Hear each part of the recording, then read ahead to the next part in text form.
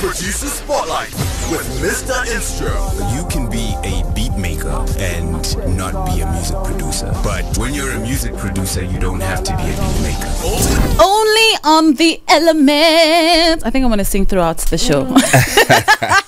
I think that's what I've decided is the vibe for today. It's just gone 1:15. I think I'm happy because everybody is in the stew. Shout out to Mr. Instro. You're going to be hearing him a whole lot now, bringing you the producer spotlight. Shout out to Just Chules handling the social media, and shout out to Tepo Bota handling the videography.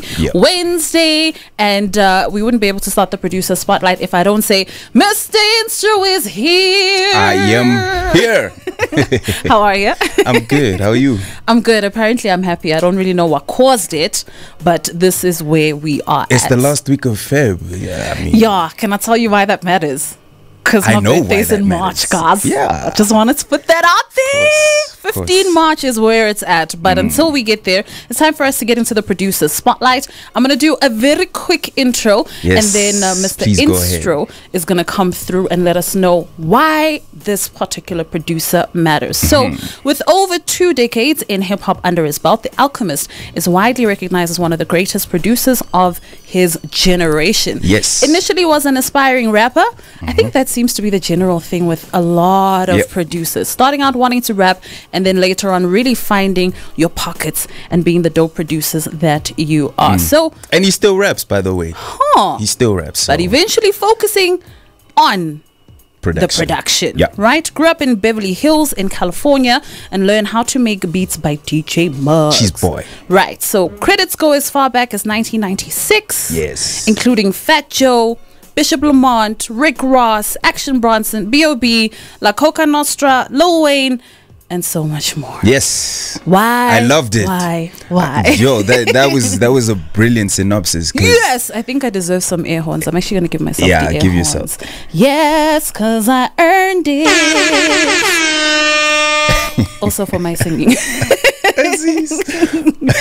Okay, back to the meat. Mr. Instro, what we doing and why? Okay, so today we're covering the Alchemist, and he's definitely one of those producers that aren't as popular just in the scheme of things when you're talking about mainstream music. A lot of people know his work, but a lot of people aren't really familiar with him as like a producer, right? And I have to say that I discovered Alchemist very late. Really? Very late for who you are and what you do? Exactly. Or in comparison to when he first was out? In comparison to what I do. Right, it's quite embarrassing, but I have to I have to come clean. I have to tell you guys that this song that just played now, Worst Comes to Worst, Dilated Peoples, that's the first time I got introduced to Alchemist. 2001. And the guy had been working since 96. Super early. But I mean, I wasn't always I wasn't always exposed to you know, the kind of sound that was there. Right. And it was the perfect time, you know, around that time for me. I was like early high school time. In 2001, early high school. We were just starting high school. I know. I just want to put it out, I was 11. It's okay. I mean, you know, maturity doesn't doesn't always go with age. Yeah, it doesn't depend on age. So 2001. 2001, I was beginning to fall in love with hip hop and what it stood for, and people like Alchemist were just coming out the scene and making some really dope stuff. I mean, he's had like a good run ever since. Like, he's one of the producers that are actually still here, that are still making music now. And I'll tell you, it's interesting because he doesn't generally make music for like MTV, like those, you know, like commercial, like, yeah, it is commercial, but it's not like we're trying to, get on TikTok and get everybody to dance, challenge, that kind of thing, you know, which wouldn't actually be a bad idea. But you know, he's always been underground in inverted commas, right? And I love that about him and his persona, and it's particularly interesting because we don't have that here in SA, right? The people that have the same sort of like character, who have the same sort of spirit, right, all have day jobs. They have, they have other things that they're doing, you know, and it's a beautiful thing for people like Alchemist to, you know, have the sound that they have, but still in a way, you know, make some sort of a living from it, and right, and you know, just come out the way they come out. I think you're so right. And I think especially when you mention the fact that, you know, he's been here for so long as well, and to still be in a position, especially with all the different changes that have happened in life in general, but also as far as hip-hop is concerned, it could have been very easy for him to kind of slip into the cracks and, like you're saying, end up having a different kind of day job.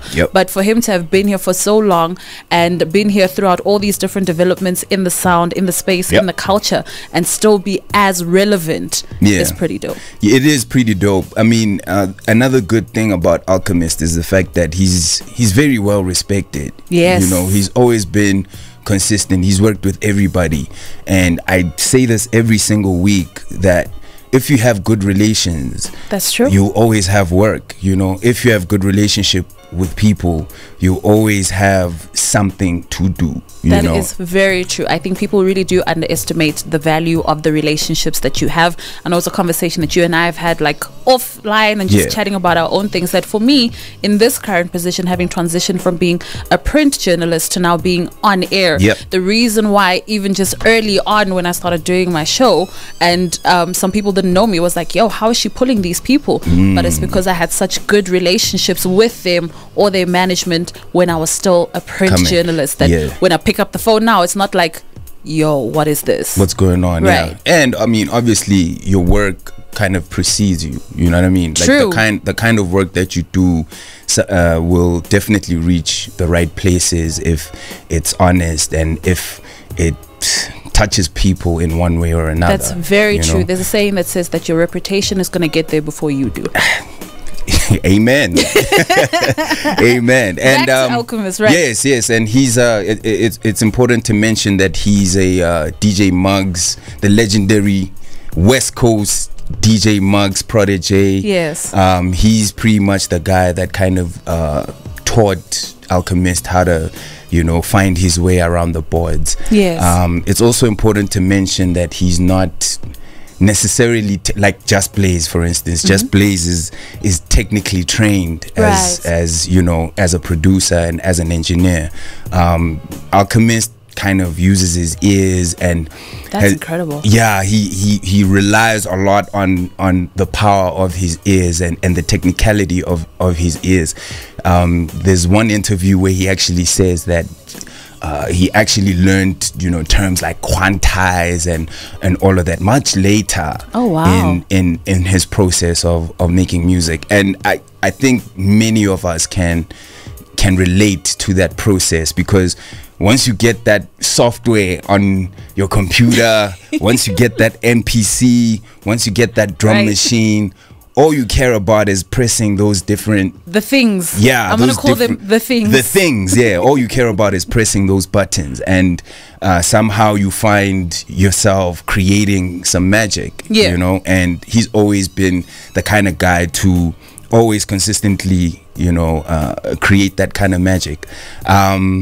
Another interesting story about him is that he tends to play around his beats for other producers, right? Okay.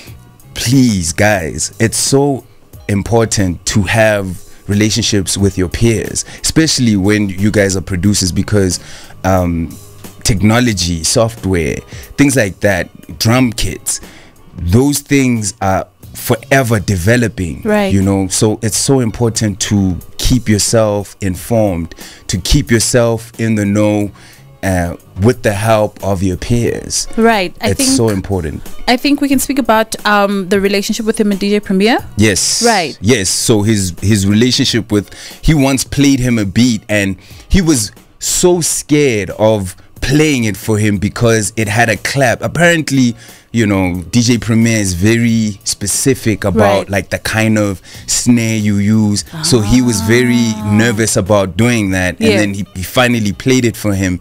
And DJ Premier is quoted saying, I could actually rap to this, you know? Oh, wow. So always play your music to your peers. You never know what you could learn, you know? Sometimes you could listen to a beat and think it's not great, right, and then someone else hears it and goes, yo, this is actually dope. That's true. So that's something to learn. That's something to grasp. Like, have relationships with other guys that are gonna help you to move and to progress and to grow as a producer. Right. Yeah. So there's this concept that I've always been super interested in, because I definitely engage in the one and I don't necessarily engage in the other. Yes. And I'm interested to know from a producer and from our producer that we're looking at, kind of the thinking around it and the concept behind it.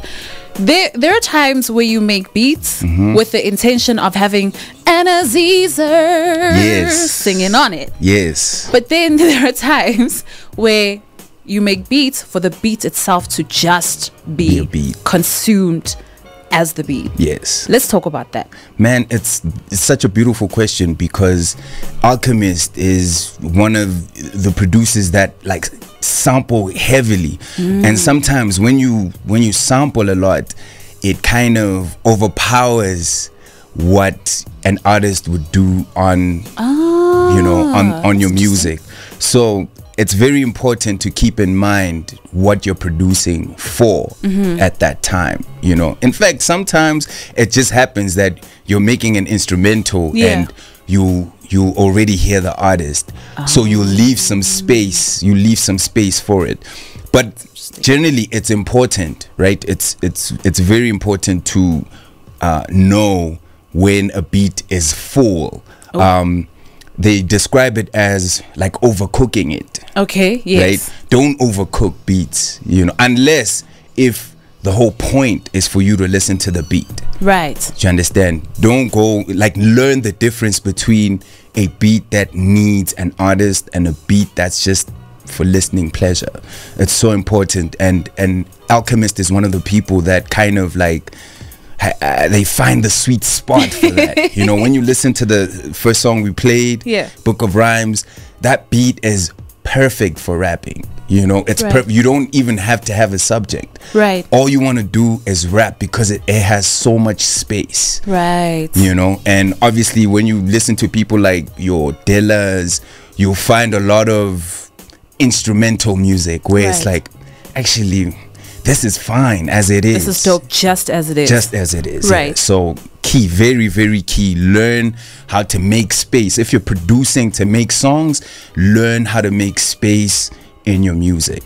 All right, that's super dope. So we've got 2 minutes to go before we hit 1:30, and Akoli comes through with our quick news update. So I'm very interested, because, you know, sometimes when you're listening to artists, for instance, you can tell, like, if I came out and I was rapping in a particular way, you can tell, okay, she's got influences from this person, she's got influences from this person. Now, as somebody who is obviously super well versed in the production space, can you pick those kinds of things up from newer producers? Can you go, okay, Aziza the producer definitely was influenced by Instro? Yes. So, as far as Alchemist, who, when you listen to, can you hear that he's had some kind of influence on the way that they produce? There's so many people that I personally can have like a conversation with, and they'll mention Alchemist as, you know, their top 5 producers, right? He's really like, you know, your, I don't know, like your undiscovered gem, you know. But now these people like are the people of the moment, you know. Griselda, if you listen to a lot of Griselda music, you'll understand. I mean, he is also like, he has produced a lot of stuff for, you know, West Side Gun, Conway, everybody, right?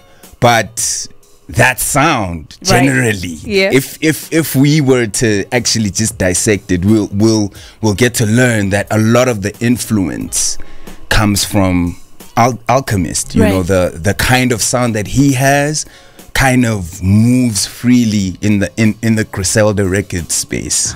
Yeah. That is super, super, super interesting. All right. So thank you so much, Mr. Instro. I've actually learned quite a lot. Already, guys. Already, Mr. Instro. Basically, every week, it's me and you. Every week, it's me and you. Today I'm sad because I actually wanted to say a bit more about him. But please, guys, if you're looking for sample heavy, soulful, and like, you know, beats that represent an era, you know, Alchemist is your guy. That's the guy to look out for. That's the guy to look out for. Yeah. It's just gone 1:30. Xoli is here and on standby and ready to give us our quick news update, because Mr. Instro doesn't realize how dope the producer spotlight is, and that's why it goes by so quickly. So Xoli's going to give us a quick news update, and then I'm going to let you know exactly what we're getting into just after that. The Producer Spotlight with Mr. Instro. You can be a beat maker and not be a music producer. But when you're a music producer, you don't have to be a beat maker. Only on the Element.